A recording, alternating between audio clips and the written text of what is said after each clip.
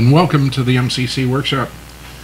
In this video, I'm going to be showing you how to desolder components on a through-hole printed circuit board. There's much information out there about desoldering.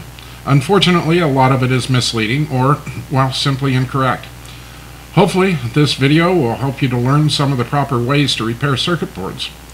Desoldering is not hard, but it does require practice, the proper tools, and of course, knowledge of the techniques.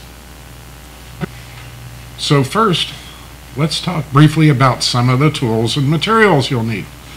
The first thing you need is, of course, a soldering iron. The improper choice of a soldering iron has doomed many circuit board repairs.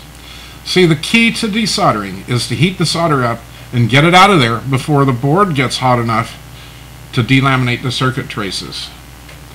This requires a soldering iron with enough power and especially enough thermal mass to transfer heat to the joint quickly.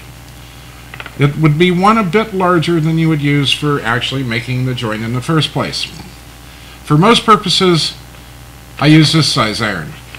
It has a 33 watt heater and a 1/4 inch chisel tip. It's a plain old Unger iron with a screw-in heater, and it does a fine job. Too small an iron will definitely ruin your chances of a successful job. Of course, a propane torch is just a bit of an overkill, but don't wimp out. The second thing you need is a way to get the solder off the land once it's molten.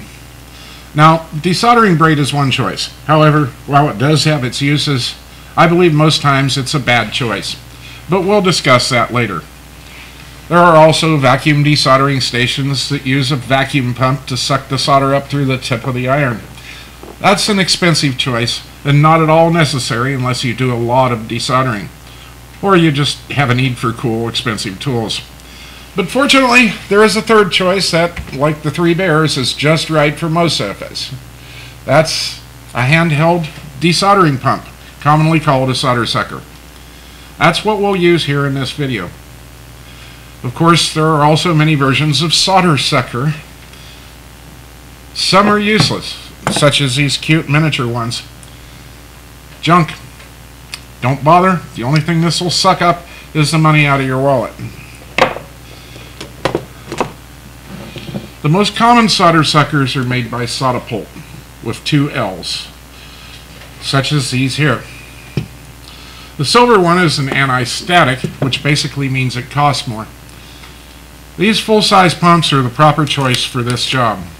The iron and solder sucker, along with a couple of common hand tools, and of course some rosin core solder, are all you need to successfully remove components from the densest of through-hole circuit boards.